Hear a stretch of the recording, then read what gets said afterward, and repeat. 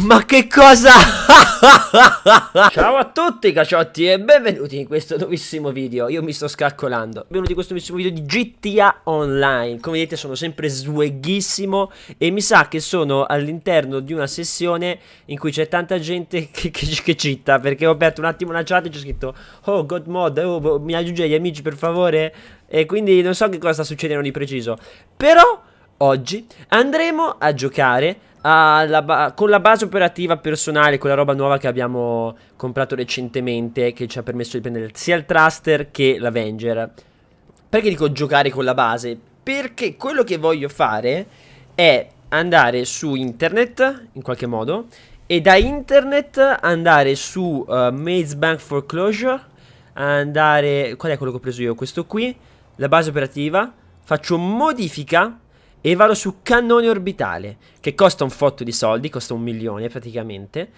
Però lo compro e lo acquisto e l'ho comprato e l'ho comprato.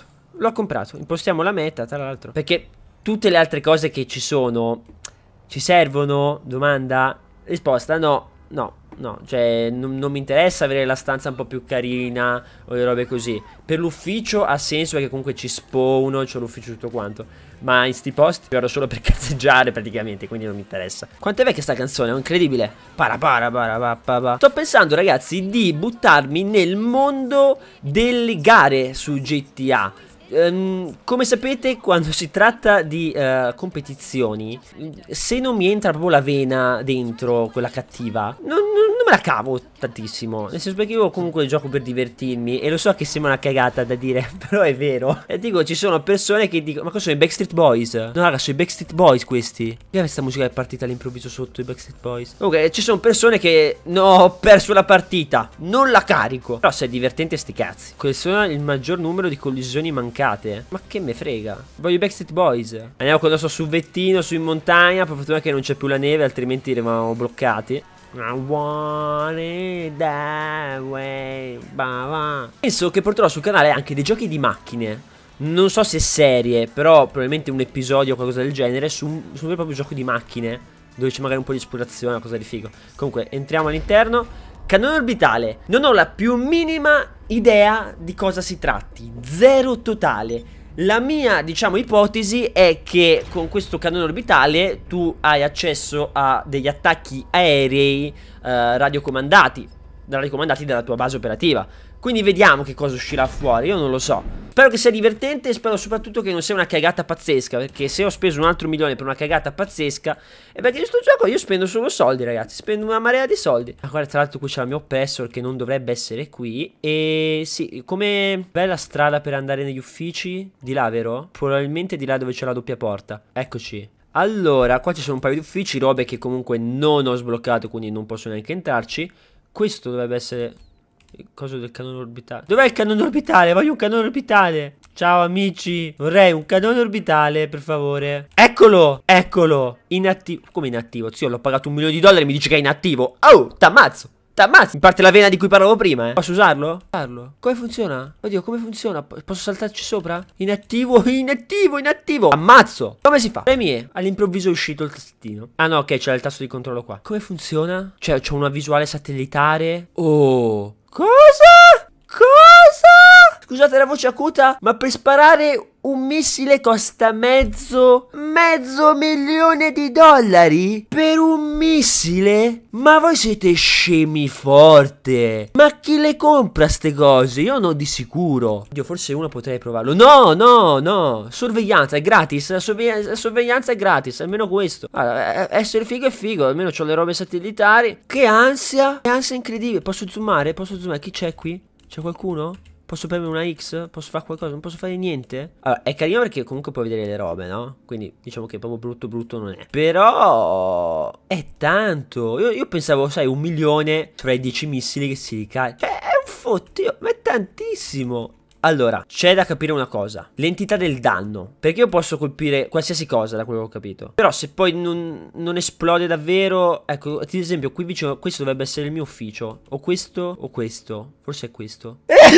$500 milioni, mamma mia. Posso colpire il ponte, Allora, raga, io vi dico... cioè, proviamo. Premo barra spazzatrice. Che è successo? È tutto nero all'improvviso.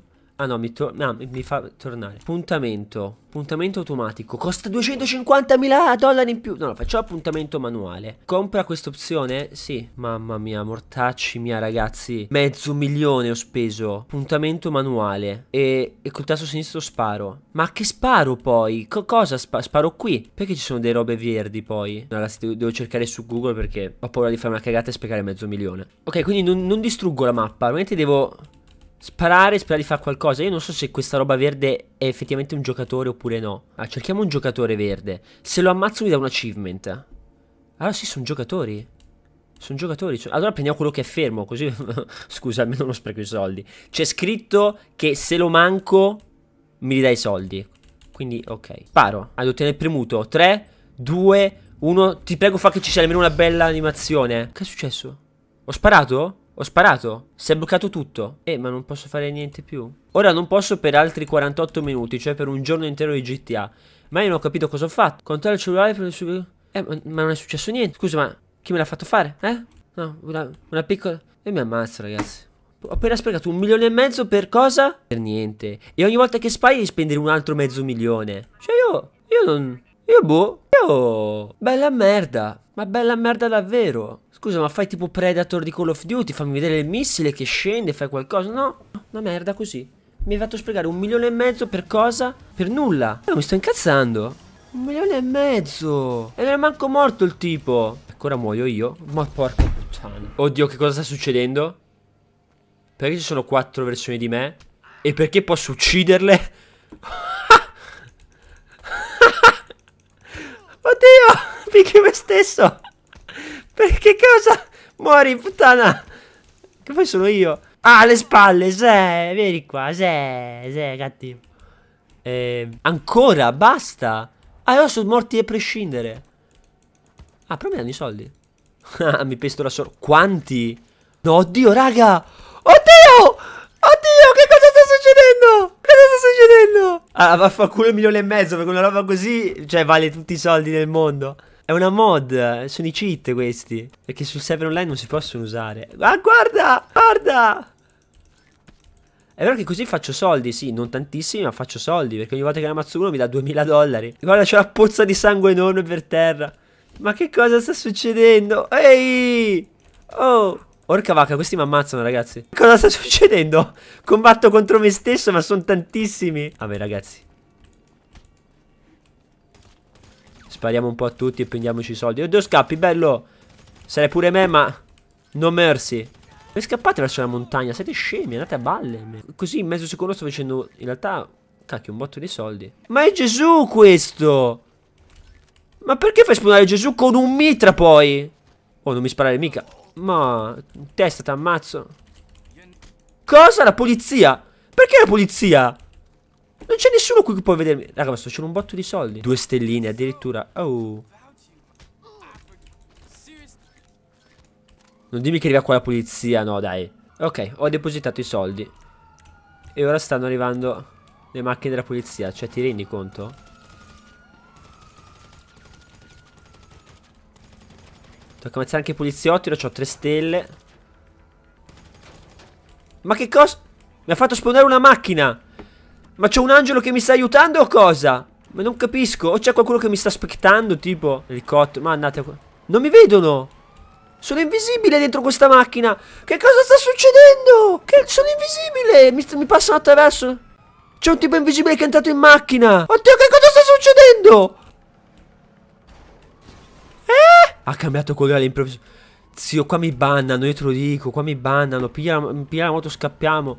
Quel coso sta cambiando colore. Ehi, fuck this shit, man. Fuck this shit. I don't want any of this. Oh my god, what the fuck is going on, man? Oh my god, fucking hell. Sento rumori. Ah, qua c'è un po' di gente da ammazzare. Oi, buongiorno. Oh, mi sa che è invisibile. Che è mortale, tipo, non lo so. Non c'è più polizia. All'improvviso non c'è più polizia. Ma in questa sessione siamo in tantissimi. Che cosa sta succedendo? Sento i rumori del tipo come se fosse dentro di me, ma non lo vedo. Oh, raga, un hacker così interattivo non mi era mai capitato, devo ammetterlo. Ma, oh, mi tira i pugni, mo. Ah, let's be go. Ah, mi sta dicendo di scappare, forse. Ma ho rubato la moto. Oh, La moto! È la mia moto quella! No, ma mi vuoi investire con la mia stessa moto? Ma sei un bufo? Ma che... raga... Ma che cosa sta succedendo? Ma io non capisco. Cioè, comunque è casa mia. Oh, è la mia moto! Perché vuoi investire? Non ti faccio niente. Vuole investire ma non ce la fa. Ma ce l'ha come la polizia? Ma ammazza la polizia, zio, non ammazzare me. Ma che cosa? Ma che cosa?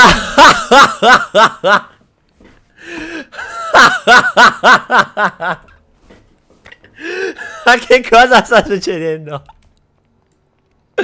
Non posso neanche sparare così. Vabbè, ma lui salta, Gesù. Cosa posso fare contro Gesù? Ehi! Ehi! No, no, le granate no! Dillo che sei stronzo però. Ma che cosa sta succedendo? Che cosa? Non sapevo ci fossero i cinghiali. Eccolo il cinghiale alla carica che arriva. Vai, vai. Posso dire sulla moto? Cacchio raga, ora volo. Sono una palla volante.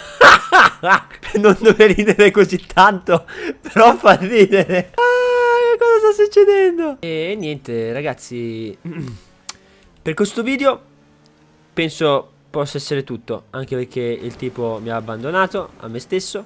Sono una palla gigante. Penso che questa sia una cosa abbastanza divertente a dire il vero. Io vi saluto, vi ringrazio tantissimo per la visione. Ci vediamo in un prossimo video. E... sì, ciao a tutti. Non ce l'ho, non ce l'ho. Pensavo di avere il paracadute, ce l'ho, però ciao a tutti.